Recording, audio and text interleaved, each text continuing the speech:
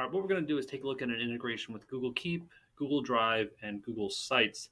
And the first thing I'm going to do in Google Drive is I have a folder called Keep, and I want to embed that into my Google site. So I'm going to click on the URL up here, copy that URL, and then in this space down here, I'm just going to paste it, and I'm going to embed that folder.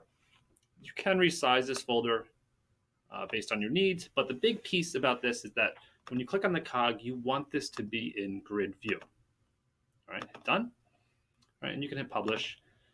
And now you'll see I have a website that has just a blank folder, which is fine.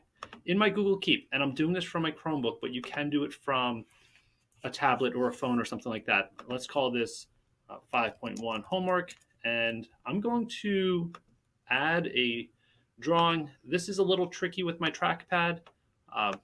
That's why a touchscreen device would be nice. And from here, I'm going to click on these three dots. And I'm going to download this. If you're on like an Android phone, it'll say send to, I think. I'm going to download this. I'm going to put it right in that folder, that Keep folder in my Google Drive. Right, so right here. And I might call this, let's call it homework. And I'm going to hit save.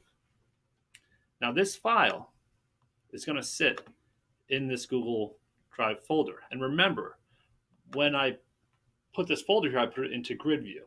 All right, so once that file gets sent to here, gets downloaded into here, on my beta site, if I refresh this, you will now see this image and picture going throughout the entire unit or whatever it may be. I can create kind of like a bank of problems, and if a kid clicks on them, they can expand that and see all of that work, or they could actually contribute to that folder.